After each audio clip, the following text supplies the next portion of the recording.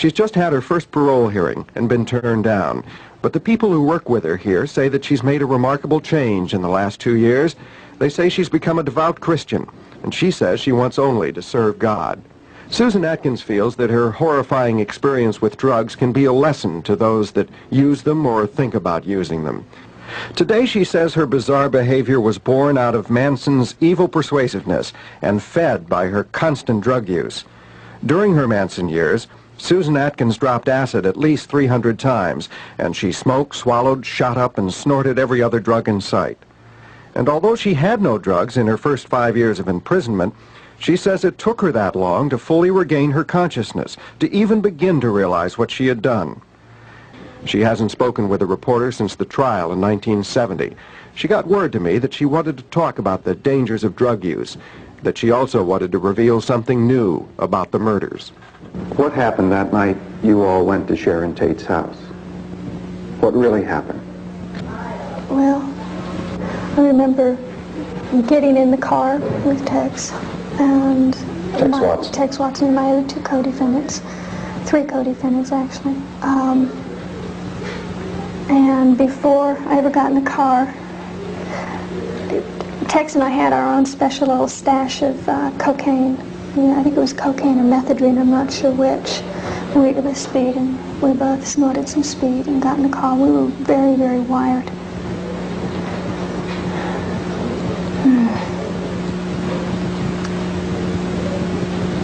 And we drove to the house with instructions to kill everyone in the house. From Charlie? Yeah. And not just that, but that we were instructed to go all the way down every house, hit every house on the street? On the street, yes. And kill all the people in those houses? Kill all the people in all those houses. And we went into the house, and I remember that as we went in, a car came up to the driveway, and I remember Tex getting out, and without saying anything, there were gunfire shot. I was in the bushes, and that's when the young boy Stephen Parent was killed. He was killed in the car outside. Right. The people in the house were all brought into the living room and tied up, and I remember that Wojciech Bakowski, I believe is his name. I had tied his hands with a towel and then was instructed to kill him. And I raised the knife that I had in my hand, and I couldn't put the knife down. I couldn't bring it down. It was just as though there was a force there that held my wrist, and I couldn't move. And as he saw that I couldn't move, then he very easily undid the ties, the towel that I had tied his wrist with, and he and I began to fight. And I remember I was screaming for help, and he was screaming for help, and then Tex came and helped me, and I was left to sit and watch Sharon Tate. And about that time, all I can remember seeing is people just scattering in different places and running in different places, and I was left sitting with Sharon Tate, and she was talking to me, and I remember that I had absolutely, I felt nothing. I felt absolutely nothing for her as she begged for her life and for the life of her baby. And Jesus. I remember when we first went in, one of the people said, "Who are you?" And Tex said, "I'm the devil, and I'm here to do the devil's business."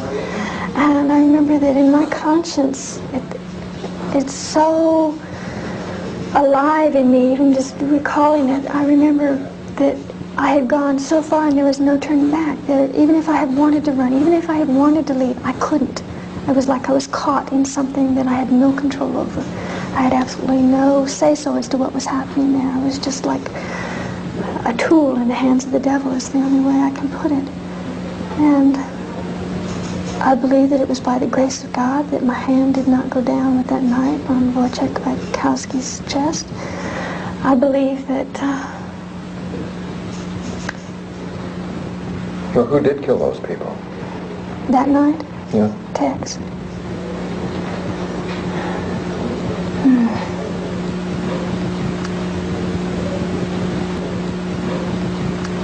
You wanna? Well, I can ask you now, what did Tex really do there? Of what I saw happening in Tex, the way he moved, the viciousness and cold. It was just like seeing somebody go crazy with more power than I've ever seen anybody. I don't think he was in control of himself. I think that he was, in their own human strength, could do what Tex did. Well, Charles Manson was in control of him, right? Yeah, as far as giving orders, but I don't think Charles Manson's mind was in control of Tex's mind that night.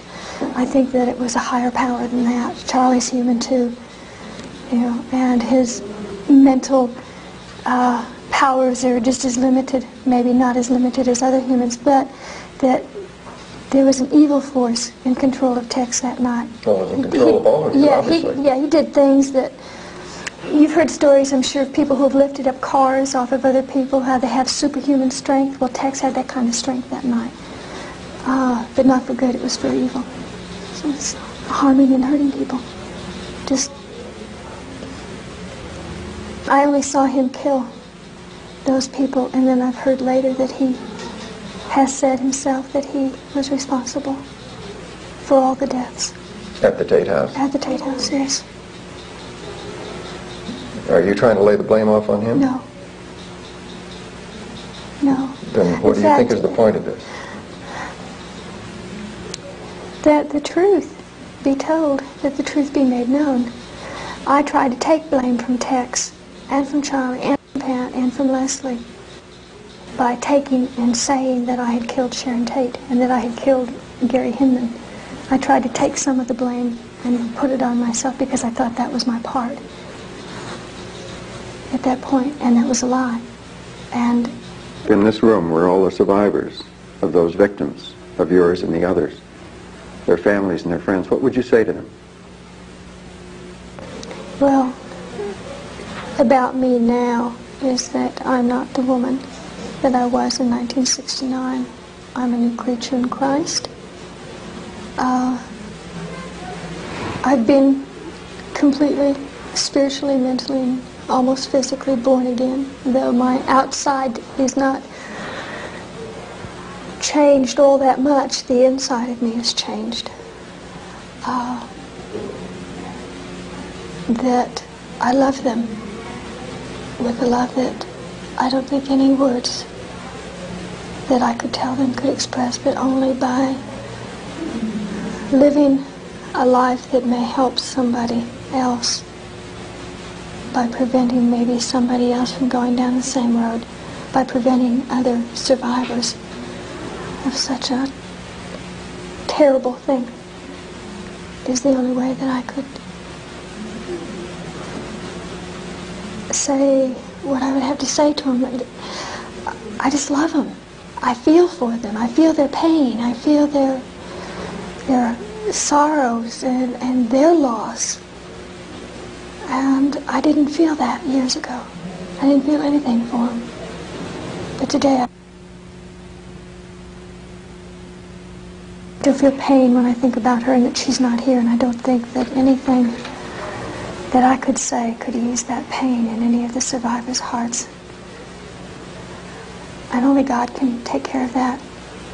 Only God can give them an assurance that their loved ones are with Him, and I believe that with my whole heart. I believe that those people that died that night are with God, and that they're at peace, and it's the only thing that I can tell them. And I believe that with my whole heart. And that by the grace of God, the survivors will also see their loved ones again one day.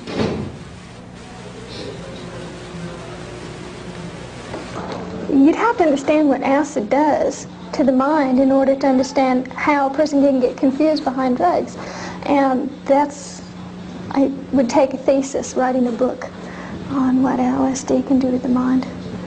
But it was powerful enough to keep you in a fog for all those years, even after you stopped using. I used to think that you came down off an acid trip after 12 hours. That's not true. Every time you take LSD, the moral fiber of your character, which is put in you, or when you grow up, everybody grows up with different morals according to their culture. Okay, when you take acid, your mind expands beyond these moral characteristics and your concepts of right and wrong. So you step out beyond those bounds, and when you step out beyond those bounds, the imagination begins to take over. And the imagination can be a very deceitful thing. It's a fantasy. And when you take acid, you go out beyond that, you think you're coming back to where you started from. Originally, you don't. And every time you drop acid, you get a little bit further away from reality. And I took so much acid that I just was what I would term spaced. And it took me many years to what I term now re-enter. And that was just through not having any acid and having to deal with reality every day. Well, you say you're operating from a sense of complete consciousness now and reality. Then looking back from this point for you, what you were and what you did must be terrifying. Yes, to realize that by my own free will, I willingly got into something that completely took control over me, that I lost control of myself behind drugs and a process of deprogramming, losing my morals. It wasn't just drugs, it was Charles Manson's persuasiveness too. Well, yeah, there was a lot of deprogramming that was involved in that. You take away a person's conscience of right and wrong by telling them when they're under LSD or any mind-expanding drug, there's no such thing as guilt. And you've already come to a place in your mind or your imagination where you don't like the feeling of guilt, so it's easy to say, yeah, there's no such thing as guilt. I'll believe there's no such thing as guilt, therefore I can do anything and not feel guilty about it. Can you understand why many people, perhaps most people outside, are going to feel that you don't deserve parole, that you should never be given parole? If you're aware of that. Yes. Well, so what if you spend the rest of your life in this prison? Then I spend the rest of my life in this prison.